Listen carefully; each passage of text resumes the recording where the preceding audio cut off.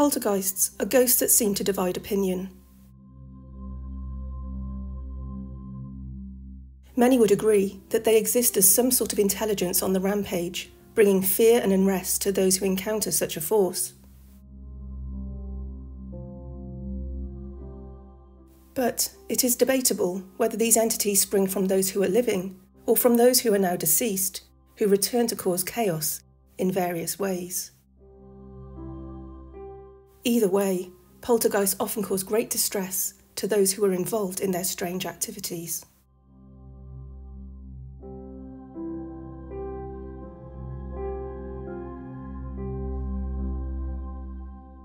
Bromley is a large town in southeast Greater London. Originally part of Kent, it became a chartered market town in 1158. H.G. Wells was born here in 1866, and a host of famous people have lived here over the years, including David Bowie, Enid Blyton, Aleister Crowley, and Norman Cook. Many people have heard of the Enfield poltergeist that rose to fame in the late 1970s, and you may be familiar with the earlier case of the Battersea poltergeist from the 1950s, but few have heard of the Bromley poltergeist.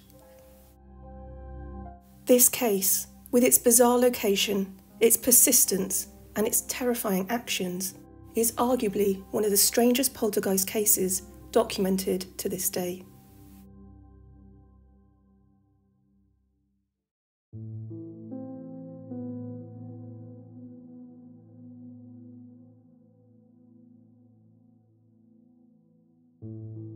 Three elderly men were at the centre of the events and were subjected to terrifying attacks, so severe the Society for Psychical Research were called in to investigate. The Grove Park allotments, and in particular the two sheds owned by the Kentish Garden Guild that operated as a small shop for allotment owners, might seem an unusual location for a poltergeist, and you'd be right, but these curious events happened over a period of 2 years in the early 1970s. Alfred Taylor was a 78-year-old man who, like many, enjoyed an active retirement at the allotment. On Thursdays, he'd order gardening supplies, fertiliser, tools, seeds, etc. And on Sunday mornings, Taylor and his friends, Tony Elms and Clifford Jewis, opened their shop in the iron-roofed shed and would sell their items to fellow allotment owners. This had been commonplace for years, and the small enterprise was very popular. But on one quiet Sunday, in April 1973, this all changed. What occurred was entirely unexpected. The men were chatting in the shed when some powder stored in a bag suddenly hit the ceiling. Clifford Jewis's first thought was that some kids were up to no good. Perhaps they were the victims of some sort of prank. But then, and seemingly of its own accord, a small pewter jug on a shelf flew across the shed, narrowly missing Jewis's face. The men speculated that a youngster must have broken in and subjected them to a novel trick from the joke shop, and the jug was picked up and placed in a box with a lid. Within minutes, the jug was back on the floor in front of them, but the lid remained in place on the box. The men looked at each other and began to feel uneasy. For the next few weeks, a series of unexplainable events plagued the men, particularly Elms and Taylor. From a large bin of Growmore came a fountain of pellets that struck the ceiling and showered onto customers, scaring many of them senseless. A £7 weight flew off a set of scales and struck Alf Taylor on the shoulder. The men were completely puzzled and still believed they were the victims of a hoax, but when Taylor was struck on the head by an entire box of gardening utensils and needed medical help, it all felt rather sinister. All manner of objects seemed to move from their ordinary locations one after another. Taylor described the items going around the hut like skittles, but nobody ever saw them take off. Objects appeared to have a life of their own. Rumours began to circulate, and customers became too afraid to visit. Bottles of weed killer and slug pellets were unscrewed and tipped all over the floor. Heavy bottles of liquid maxicrop fell like dominoes, their contents pouring out in front of the men. These incidents were proving to be extremely expensive, and more than 45 kilos of fertiliser pellets were strewn onto the floor and saturated by the tipped liquid, making them unusable. But it seemed this entity wasn't finished and began to operate outside of the shed. Money was taken from one of their cars, and the coins rained down on the men in the shed with alarming force. The men started to keep their coins in plastic bags sellotaped inside their cars, but this didn't deter the malevolent force. Tony Elms, about to drink a coffee he made, discovered the coffee had been tipped out and replaced with fertiliser. The building would frequently shake. A customer was struck by a garden fork thrown in the style of a javelin, and another customer was struck by a 7-pound bag of fertiliser. On one occasion, the men, shaken and alarmed by the moving objects, closed the shop well before the usual time of 1 o'clock. Customers tried to support the men, but it was becoming increasingly hard. George Bentley, a regular customer and a friend, quoted, "One time some money disappeared, and the next thing I knew, a 10-pence coin fell into a cup of tea I was drinking. Another time, I went to the shed to buy a 7-pound bag of Growmore. I asked for it, and saw it lift off the shelf, float across, and burst open on the counter. There were some right queer goings on, and a lot of us saw them." Elms and Taylor knew something had to be done, but what? It was Elms who approached a local church for advice, and subsequently he carried out a DIY exorcism on a Friday night, alone in the dark, in one of the sheds. Onlookers heard tremendous banging sounds and feared the walls of the structure could collapse at any moment. The heavy door swung open 9 times, and eventually Elms emerged with a nasty cut on his head and an injured hand that became terribly bruised for weeks. On the next Saturday evening, the men returned to the shed to prepare for the following morning's sales. They unlocked the door to the shed and found it in complete chaos. The interior looked as if it had been hit by a bomb. The goods were off the shelves, some were airborne and circling the men by an unseen force. The sign of the cross appeared painted on and scratched into most exposed surfaces: the counter, the walls, the plastic tubs and the wooden benches. 2 5'6" planks used to barricade the shed securely had disappeared and were found the following day outside of the shed in the shape of a cross. Even the drawing pins on the community notice board were arranged in the shape of a cross. Could this be the poltergeist consciously mocking the gentleman and Tony Elms' attempt to exorcise the spirit? The police were called, but there was no evidence of a forced entry. The malevolent spirit seemed to follow the men at times. Alfred Taylor suffered various attacks in his own home in front of family members, including being slapped across the face. He was pushed over in the Bromley council offices. The energy of this force seemed to be escalating rather than subsiding. After suffering at the hands of the poltergeist for 6 months, the men were desperate for help. Alf Taylor rang the Society for Psychical Research, pleading for help, and the chairman, Manfred Cassera, and his wife and fellow researcher, Pauline Runnels, agreed to meet with Taylor at his home in Downham and accepted the offer to visit the site. What they witnessed assured them that this was not a hoax, and the men were not making things up. After all, these dreadful events were losing them money. The researchers investigated the site on 2 occasions. The first was in October 1973, where both Cassera and Runnels witnessed the spirit in full force. They watched as security bolts from a window disappeared and were found in a car outside. In front of their eyes, they witnessed Tony Elmes being attacked by a saw that ran down his back and ripped his shirt. They experienced frantic banging on the walls of the shed that was so extreme they thought their lives were in danger. The number 1659 mysteriously appeared on a wooden panel in front of their eyes. Initially they thought it was written in blood, but it was actually maxicrop.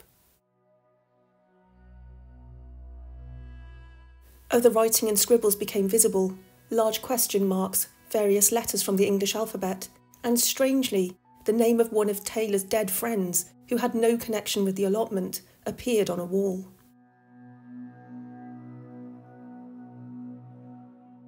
The second visit took place in June 1974, and on this occasion, as they opened the door to the shed, a human face was visible on the counter, constructed like a mosaic from various pellets and chemicals in the shed.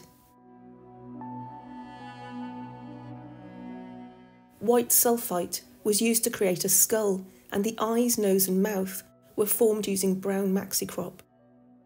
The men were haunted by this image, but all agreed that it had been created with great skill and precision. The pensioners all felt that they lacked dexterity and patience to create something so intricate. By the end of the day, the face simply disintegrated and faded away. The researchers witnessed objects moving by their own accord. A metal watering can flew across the shed. A large canister of ant killer fell off a shelf and was put back 3 times. Wooden planks were pushed over, and the impression of a child's hand in white powder appeared above a shelf and then morphed into a face. A brass paperweight engraved with the letters MN appeared on the floor, but none of the men had ever seen it before, and nobody knew what MN could symbolise. Car keys disappeared from Elmes's coat pocket and were found in the researcher's bag. Taylor's thermos flask vanished and reappeared in a carrier bag on the back of Jewis's motorbike. £4 of petty cash disappeared from a locked cash box. A garden fork flew across the shed again, and more fertiliser appeared, this time in the thermos flask instead of coffee. Elmes was pushed in the back so hard he hurt his neck and collided into Cassera, who had a bulb thrown at him with great force. Neither of the researchers had ever witnessed such bizarre activity firsthand. The researchers documented their findings, but were unable to stop the chaos of the Bromley Poltergeist. But only a few months later, all the activity ceased, just as quickly as it began. Fellow gardener George Bentley said, "It all stopped after the work on a new block of garages was finished." Nobody knows why the activity stopped so suddenly, or why it began in the first place. And why did the activity focus so much on Tony Elmes, a man in his 70s, making the most of his retirement? Was there something in his subconscious or personality, some sort of hidden anger or bitter resentment? Tony Elmes didn't think so. This wicked, insanely childlike entity distressed and disturbed all of the men, who fortunately were able to return to the quiet enjoyment of their allotment until the end of their days.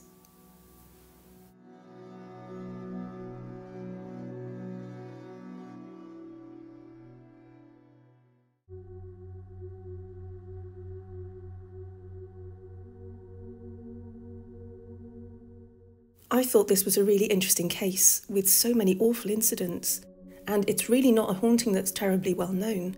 Unlike the Enfield poltergeist, for example, in the late 1970s, that was covered extensively in the press, in the Mirror newspaper in particular, I don't think I found any press coverage of this haunting at all. I did try and look into the land, and I did discover that Grove Park allotments are part of what was an 18th century garden belonging to a physician called Dr. John Lettsome. And he was an important physician and philanthropist who had a house here for about 20 years, but it was demolished in 1800. And what stood there before, I don't know. These are just my opinions, but in a way I think these rather extreme events appear to be quite credible, as I don't really understand why a group of pensioners would be motivated to make something like this up, especially as they lost money throughout the period and were subjected to really quite extreme injuries. Most of the pensioners that I know really fear becoming ill or injured, and cuts in particular can lead to infections, and that could mean hospital and possibly a rapid decline. Also, the soft tissue on elderly folks can be very thin, it doesn't heal terribly well, and it can be a real problem, so I don't see why you would inflict such an injury on yourself.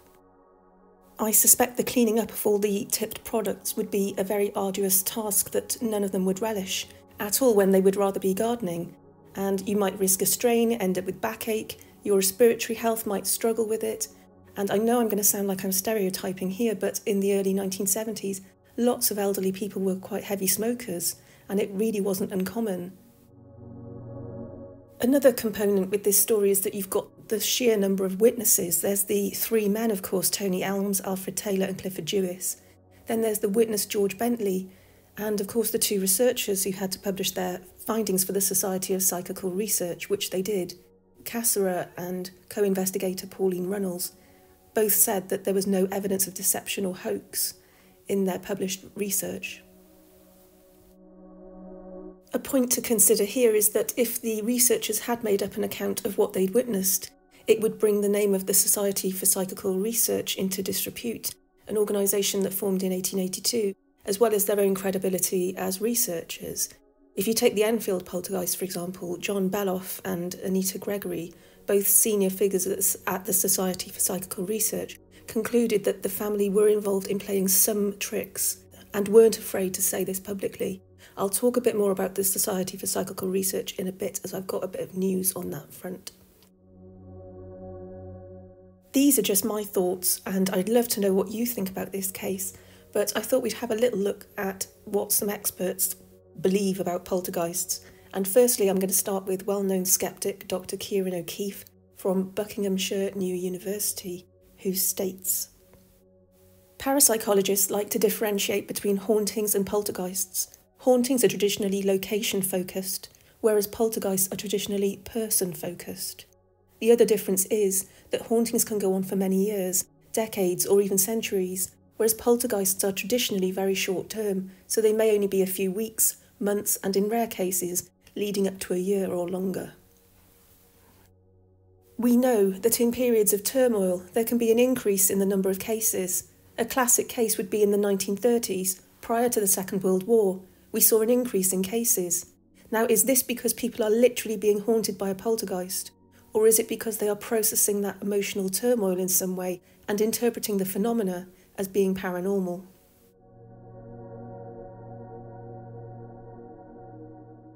The late Peter Underwood, who was president of the Ghost Club Society and a prominent member of the Society of Psychical Research, and he investigated numerous cases of hauntings and phenomena, wrote the following. Poltergeist, what images the word conjures up. Strange sounds, strange happenings, strange people, almost a world apart, and yet this extraordinary activity happens every day, somewhere, to some puzzled individuals. I have seen objects move when no human person has been near them. I have felt the heat of propelled objects that have suddenly appeared from nowhere. I have heard strange voices issue from children, even sleeping children, and I have seen the incredible results of so-called poltergeist activity. Believer and parapsychologist Evelyn Hollow says the following. We tend to find that poltergeists tend to latch themselves onto someone and really wear them down, like the paranormal equivalent of a psychotic, obsessive ex. There are a couple of different versions of categorisation of poltergeists. The one I devised has 7 stages. Stage 1 is a presence, so a feeling that you're having in your house or location.